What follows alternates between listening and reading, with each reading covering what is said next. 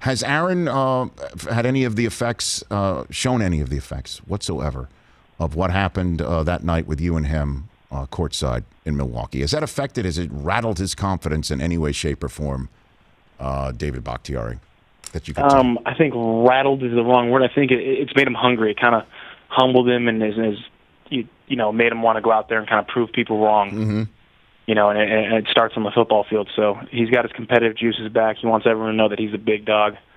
And, he's definitely showing up when it comes to the competitive periods, which I appreciate. And that's what I try to do in the offseason, just kind of add that fuel to the fire for him. Yeah, you've got to inspire in the way that you can inspire. So is Aaron like going to the Gatorade jug or water and just slamming him now, or is he still sipping, or what? Like, walk me through how you've noticed a difference, a change, David. The biggest thing when it comes to him chugging anything is he definitely looks over both shoulders to make sure I'm not around before he starts drinking something.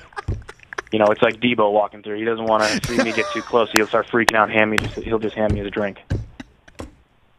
Okay.